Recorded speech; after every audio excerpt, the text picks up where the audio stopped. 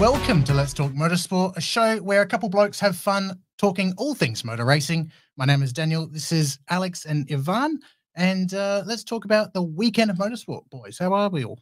Yeah, great. Yeah, how are you, Ivan? I'm excited. I'm keen. There's been so much motorsport.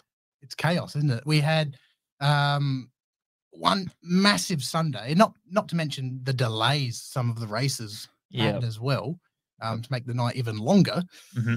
But there's a lot to talk about, so let's get straight into it, starting with Formula One, which unfortunately was the snore fest compared to all the categories we're talking about. Yeah, it was a long race. The Monaco Grand Prix. I think Alonso summed it up. Monaco is amazing until you get to Sunday. Literally, yeah. Literally, Saturday was it. It's crazy. Saturday was it, wasn't it? Well, qualifying determined everything.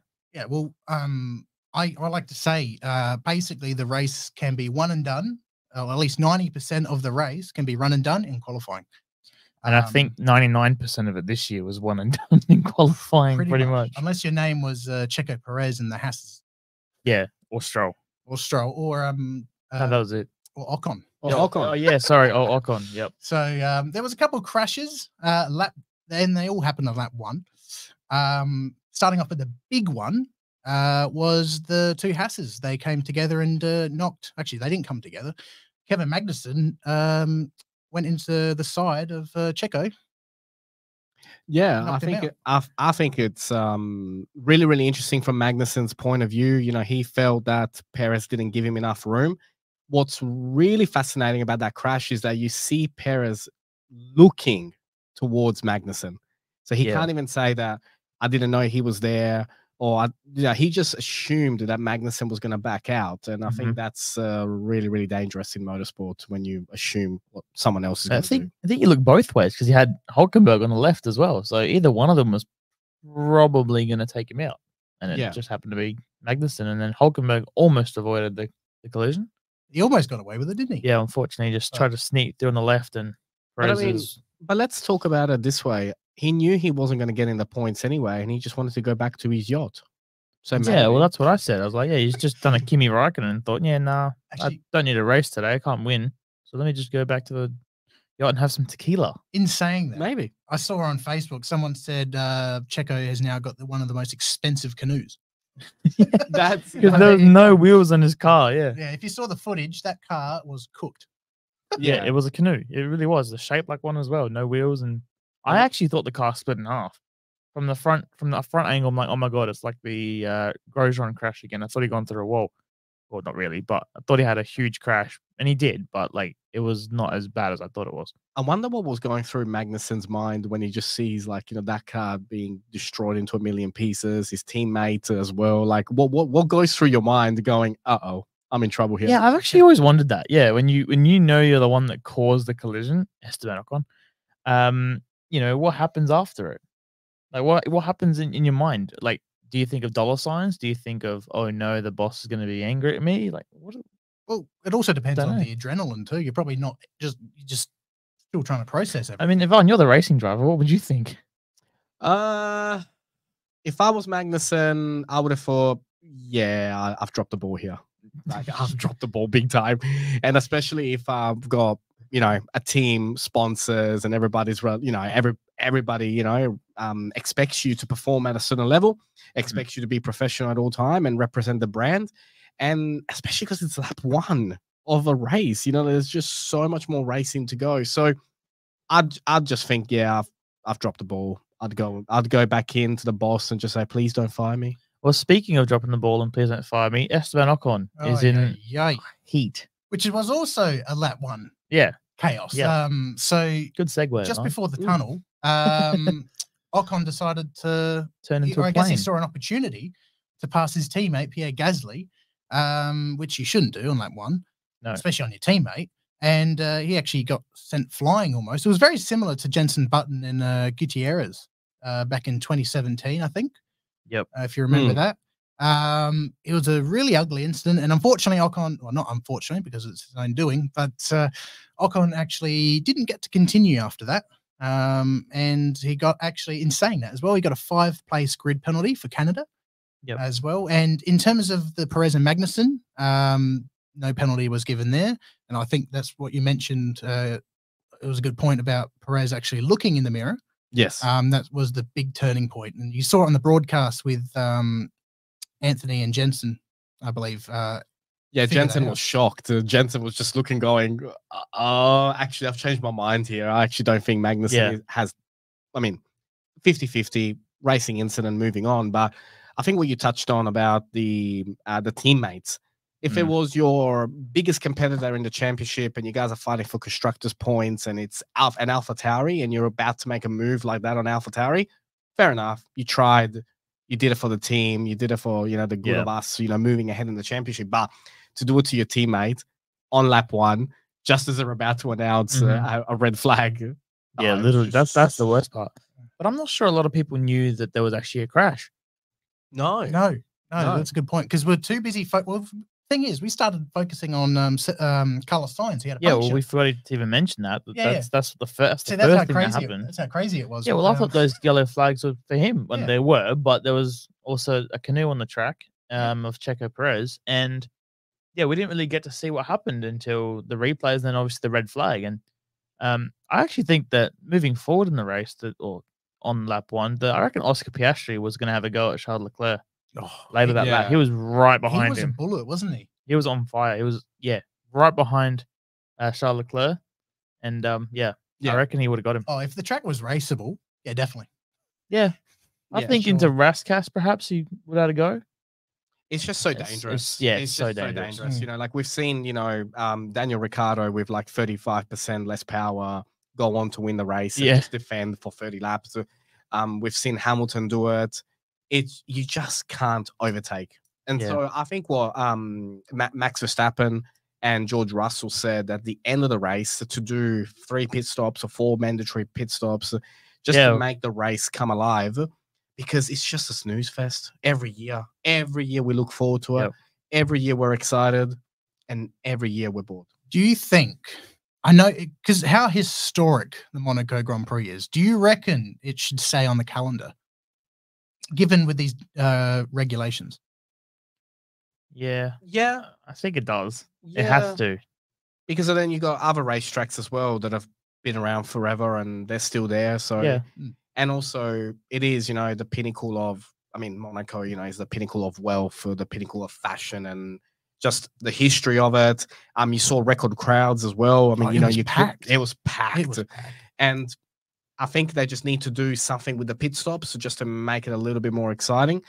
And if they can do that, then then we're gonna. Well, I saw a thing that the 2004 race, which was very exciting, but the cars were 1 meter shorter than what they are now. So the cars are very, very long. And I saw them in person at the Grand Prix last year after the race. In the pit lane. They are very long, like ridiculously long. Yeah, and I think that's heavy. And heavy and wide. Well, they used to be wider. So couldn't even imagine the 2020 race. Those are worse. Well, the thing is, because Monaco is so special, because it's not less necessarily driver versus driver, it's driver versus track. That's what it's mostly known for. It's such a tricky circuit. Let's have a look at the top 10 from the Grand Prix, because nothing else really happened after that red flag. Charles Leclerc, how good the win.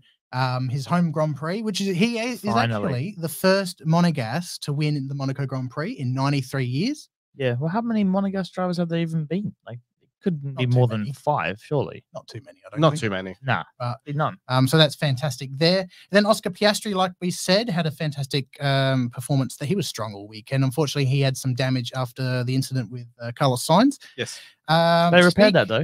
Did they? Yeah, in the red flag, they repaired that. As I was saying. There you go. They changed the side pod in the red flag. Well, that, like I said, the race was a snore fest. So yeah, well, that was probably the most entertaining part. Exactly. But he was, sorry to interrupt you. He actually had 3 better sectors than Charles. He just couldn't do them at once. So he was actually faster over the right. whole track. Just couldn't do it in qualifying. That's just Monaco for you. Yep. Speaking of signs, he finished third. Then we got Lando Norris in fourth with George Russell in fifth. Verstappen finished sixth. Wait. Can you say that again? Sixth place, Max Verstappen. Oh, Sounds good, doesn't it? that feels great. Sounds good. That feels great. Sounds good. Sounds, I think, just under as good as Ferrari winning. He actually said he should have brought a pillow. Yeah. Yeah, he Honestly, like, he was really bored. Exactly. I mean, George they all Russell, were, but- George Russell was once again the tire whisperer. So making 75 laps on a medium. Yeah, but not only was he the tire whisperer on doing so well, but the fact that he ran a whole race on mediums. Yeah. It's insane. It's insane. I wouldn't call it a race. And then lastly, we got Hamilton, Tsunoda, Albon, and Gasly. Yeah, moving on to the rest of the grid. After Gasly in 10th, we had Alonso in 11th, who was the slowest car on the track. He literally held up half the field. Yeah. On purpose for Lance Stroll. So Fernando Alonso definitely is a team player, but then Stroll hit the wall anyway. Then you're Ricciardo 12th, who literally saw Alonso's rear wing the entire race. Valtteri Bottas, actually, got a shout at him. He actually had the most overtakes and probably the most fun. He had a pit stop during the race and put medium tires on and just went for it. It was really cool seeing him and actually Logan Sargent as well. Well, it's really sad to see the only battle on track with Bottas and Sargent Yeah. for 14th. Anyway, speaking of 14th, Lance Stroll, like I mentioned, he actually did have an advantage over Fernando Alonso and was meant to finish 11th, but hit the wall and got a puncture. But then he was the only driver to put on softs, and he was fast, very, very fast. And then clawed his way back to 14th. Logan Sargent and Zhou Guanyu 15th, 16th. And that was the last of the finishers. And then, of course, like we said, we got Ocon retiring, the two Hasses, and Perez. So I actually counted, because I was the only one that watched the race live, I counted 4 overtakes and 5 pit stops. Wow. That is sad. Well, it's more than 3, so there you go. Yeah. And the funny thing is, all those happened after what, lap 40? That's Yeah. nuts. It was pretty bad. Literally, almost the whole entire result didn't change from qualifying. Yeah. Almost. And I must admit, George Russell was the only reason, not blaming him, but his strategy was the reason why no one did pit stops, because he was just behind Norris enough to not have a free pit stop. Yeah. And was in front of Max to not challenge anywhere. I know. It was crazy. And also, the fact that when we look at the results, I think Sainz needs to go to church and light a candle, because, I mean, the luck and the restart is just unbelievable. Yeah. He would have been a very, very, very happy driver when he heard that it's, we're going back to the beginning. 100%. That was close too, because there was a very close call on, whether they made the first sector or not. And there's a few things that come into play when they decide the order. But I think, the most amazing thing that happened was, again, a Monegascan winning the Monaco Grand Prix, the emotion coming out of him with 2 laps to go, crying in the helmet, seeing his team and just, thinking about his dad and everything that they went through, throughout his career. And he always dreamed of having this result, and no one will ever be able to take it away from him. He's a Monaco Grand Prix winner. And you know what was even more special? 10 years ago, Jules Bianchi scored his first points in Formula 1 in Monaco. Yeah. His best mate. Exact Godfather, actually. Jules was. So Oh, there you go. Didn't know that. Yeah. Yeah, cool. So, Well, let's just hope that this type of result can happen next race, which is in Canada. Probably not, because Canada's a very fast track compared to Monaco. But, I think we've had, Norris, Sainz, and Leclerc win now out of 8 races, and then Max has won the other 5. Yes. I think this is a good sign.